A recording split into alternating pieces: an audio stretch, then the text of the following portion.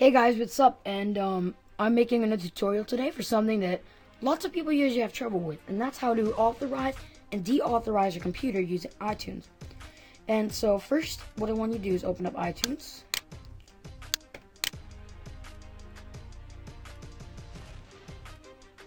Alright. And I'm going to stop right here to explain something. So the reason why it's hard for some people is because in the help option, it says for you to actually go to a store and then click deauthorize or authorize computer. And see, so most people think that it's iTunes store, and that's what I thought in the beginning.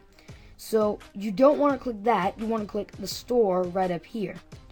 And when I figured that out, I was like, wow, really? And so they should have said store at the top left. So I'm gonna explain that for you. So my computer is deauthorized currently, and so what I want you to do is go to store, and there's authorize and deauthorize your computer. Go in and click authorize. I'll teach you how to deauthorize later. Go ahead and put your password.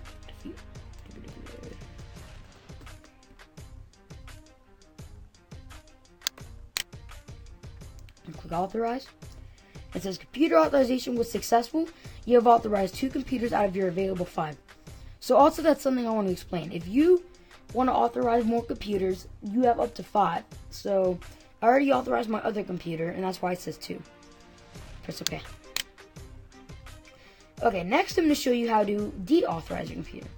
So, I mean, pretty much same process. Just go store, deauthorize, enter your password, deauthorize.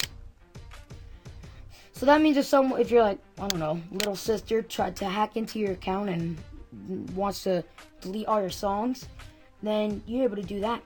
And so, yeah, that's pretty much it. Thanks for watching, and this has been another quickie. Please subscribe for more tutorials, and if you want me to put a tutorial from your choice, just send me an email at FlammableSky@hotmail.com, and you can ask me for a certain tutorial, and I'll put it up on my YouTube channel. Also, I'll give you a shout out too. Thanks for subscribing. Later.